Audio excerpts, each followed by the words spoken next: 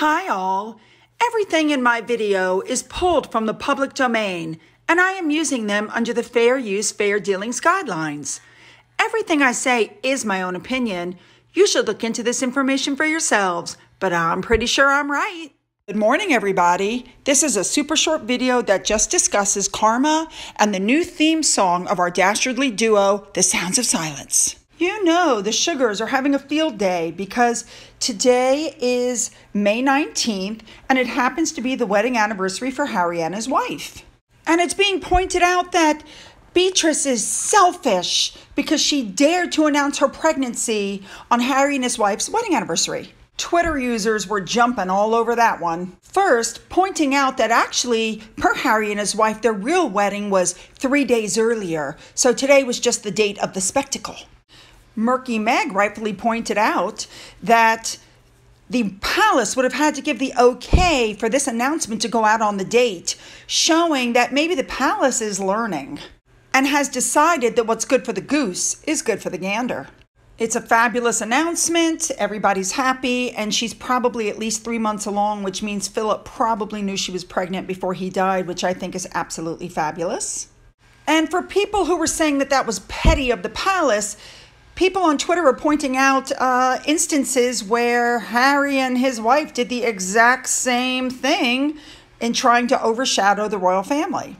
And I think it's very telling that the palace did it today. They probably will not make another announcement today because then it leads into this that came out today. That's right. Prince Charles put up a post about farming on Harry and his wife's anniversary instead of wishing them a happy anniversary.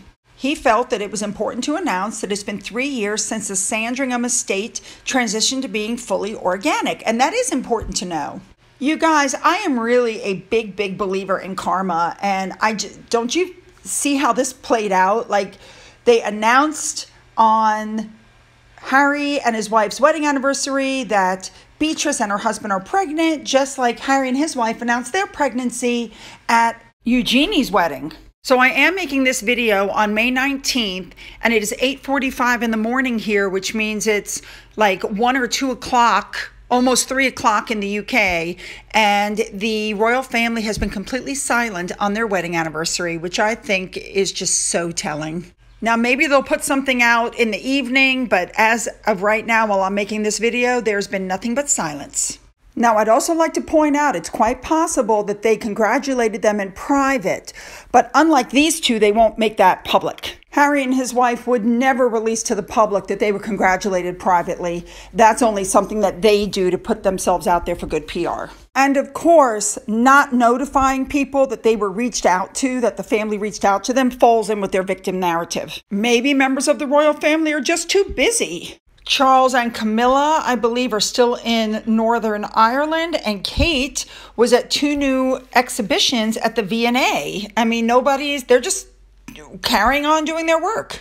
Oh my God, she is just so freaking gorgeous. We all know already that the leaks that took place during the funeral about how many times Harry spoke with his brother, how many times Harry spoke with his wife, the wreath that they put, the note, who signed it, all the leaks came from Harry's side, and the family has now learned the hard way that they cannot communicate with him anymore, and I honestly believe that there's no communication at all. And I completely agree with their stance in doing this. I completely support that because I think it's been shown that there can be no communication without the whole world knowing about it. So I stand by what I said before. You cannot solve your mental health issues by causing mental health issues and anxiety to other people.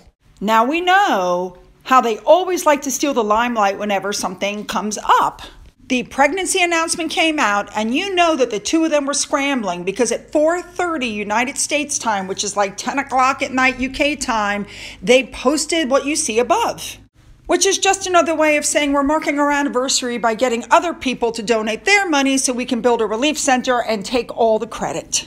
But if anything, the timing of this release shows that they're totally out of the loop and that they had no idea a pregnancy announcement was coming today. Moving on. It's been update time, but I don't have a video for you because he's in training all during the days, but I do have a really quick story. Hubby wanted to try and let him sleep with us like our old dog did before he passed away, and we gave it a try, and it worked well for a couple days till I found the big puddle of urine in the laundry room where he got up in the middle of the night and peed. Yeah, it didn't go so well. Thank God for small blessings. I should just be happy he didn't pee in the bed. My heartfelt congratulations go out to this fabulous couple. I just know you're going to be great parents. I've said it before and I'll say it again.